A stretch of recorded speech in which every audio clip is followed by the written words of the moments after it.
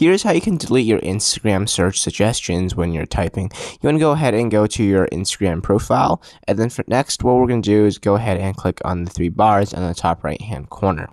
And then we're going to go ahead and click on your activity. Once you're in your activity, you want to scroll down, and right over here it's going to say recent searches. You want to click on that. So these are going to be all your recent searches. You can go ahead and delete them one by one, or you can simply click on clear all on the top right hand corner. That's completely clear your search history. Once you have done that, you want to go back to your profile and then simply click on the three bars on the top right hand corner, and then go ahead and click on settings and privacy.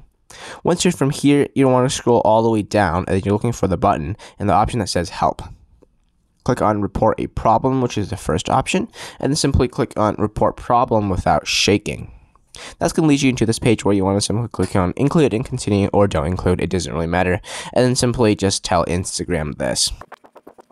Hey Instagram, please help me delete the feature where it gives me the search suggestions while I'm typing. Please remove it, thanks. And then simply click on the send option just like that. And then within about a day or two, Instagram's going to help you remove that annoying feature.